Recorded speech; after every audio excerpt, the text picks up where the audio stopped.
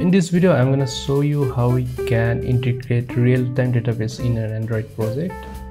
So if you have created one project on Firebase, just go to firebase.google.com and click here, go to console, and here you can find your project. And if you have not created any project, then you can click on this to add one new project. Okay, I'm clicking on here.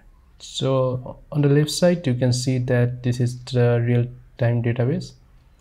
So we'll learn how we can integrate it in an Android project. So I've already created one project. It's a basic project with one activity, and Android Studio actually provides a really easy way to integrate Firebase. So you need to click on these tools, then here you can see that the Firebase option. Click on that and it will open this assistant window, and here you can see all the different features of Firebase. So okay, for like different features we need to integrate different dependencies, and this assistant window makes it easier for us. So for example, I'm going to integrate real-time database. So you can click the first one if you're using a Java project, and the second one if you are using a Kotlin project. So in here I'm using Kotlin, so I'm gonna click on this, and you can see that these are the steps those are required to integrate this real-time database and to connect this to the real-time database. It also adds one example. Okay, this one is for writing to our database, and this one is for reading from the database. Okay, and also if you're using ProGuard, and you need to add this to your ProGuard file. Okay, let me create this as a Git project. So I'm gonna open this terminal here, and let me initialize this as Git project. Okay, I'm opening it on GitHub desktop. Okay, let me commit this as first commit.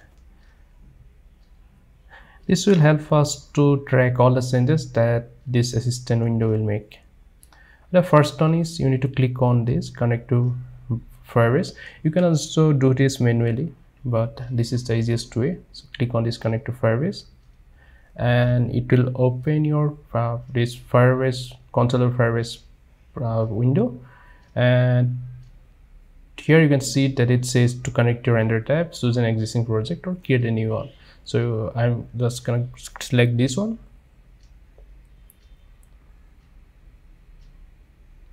and it will show that Android Studio is trying to connect to it, Firebase. Okay, so your Firebase Android app has been created in Firebase. Click on this connect button, then you can we can now move back to Android Studio. It's now showing as connected here. Then let me change in this GitHub desktop file. Then you can see that it added one Google Service Installation file. So this file defines like what is the Firebase project name, like different app IDs and different types of configuration, API keys and other things. So if you manually add Firebase to your Android project, then you need to download this Google Service file and you need to add it in your app folder. Now if I go to real-time database, let me refresh it. Okay, I can click on this create database to create one database. So here we can select from different locations. So I'm going to select this US, and next, so we have two modes here. One is the log mode and one is the test mode. In log mode you can see that read and write is marked as false, and in test mode it's giving one date. It's like 1 year from now. So sorry, not 1 year, 1 month from now. So it will open your database. So it says that default security rules for test mode allows anyone with your database reference to view, edit and delete all your data for the next 30 days. That means that anyone can read the data, anyone can write data. So for testing purpose you can use this test mode, but if you are using it in a production app, then you have to move to log mode. Okay, for now I'm gonna select this test mode and I'm clicking enable. and it created this database. It's database. This is the name of the database. Okay, now let's go back to our project. The next thing, we need to add real-time database SDK to our app. Click on this. It will add this in the builder Gradle file and app builder Gradle file. Click on accept changes. Now if you see that it added this app builder Gradle file, these two lines, and here it added this class path. The next word is configure real-time database rules, that we already did. The next word is to write to your database. So this is an example of how we can write data to a database. So let me copy this, and I'm going to hide this assistant, and I'm going to paste it in the onCreate method. So we need to import this Firebase, and here I need to import database. So here you can see that it imported this board, and it's getting one reference for this message database, and it's setting the value hello world. Okay, now let me run the app and let's see how it will work. The app started, and so this part is executed, and if I now go back to here, then you can see that for message it printed hello world for this database. Similarly, if you change to anything, like if you give anything here, let's say it is message 2, and if I give hello world 2, and if I restart the app,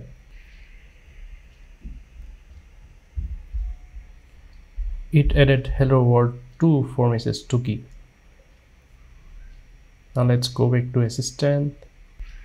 So there is one more example, like how we can read data from our database. So let me copy this one.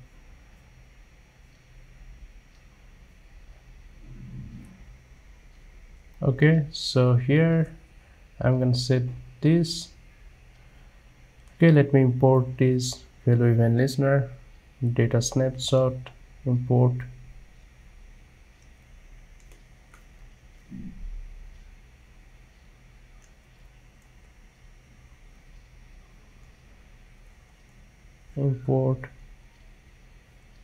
Import the log.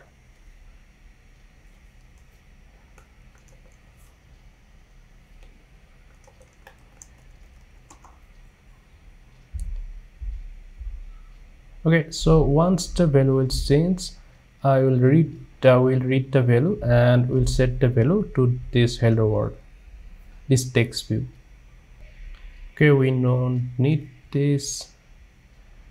Then let me go to this resource file, resource layout, activity main, and let's hide this one. Let's go to code, and the ID of the text view is not defined, so let me define one ID for the text view. Okay, then let's move back to this main activity, and let's create one variable. It's find view by ID, and it's text view r.id.text view. Okay, let me import this text view. Then I'm gonna set this text to the text view, db.set text. This is the value.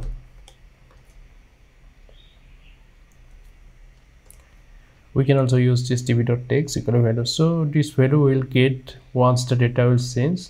So once the data of this message 2 will change, then we'll get one callback on this on data sense, and we are setting this to this text view. So let me remove this text from here. It's by default it was showing hello world. I removed it. Now let me refresh it. It's showing hello world too, because we are setting that value here, this to this myref. We are setting the value for this message 2 key, and once we are setting this value, we are getting one callback immediately, and it sets the data hello world too. Let me show you by manually editing this value. So we have hello world 2 Let me change hello everyone, press enter, then you can see that it reflects almost immediately. So that's all for now. I'll show you more examples on real-time database in our next videos. So if you have not subscribed to my channel, please do subscribe, and if you love this video, please like it, and if you have any question, please drop one comment below. Thanks. Bye.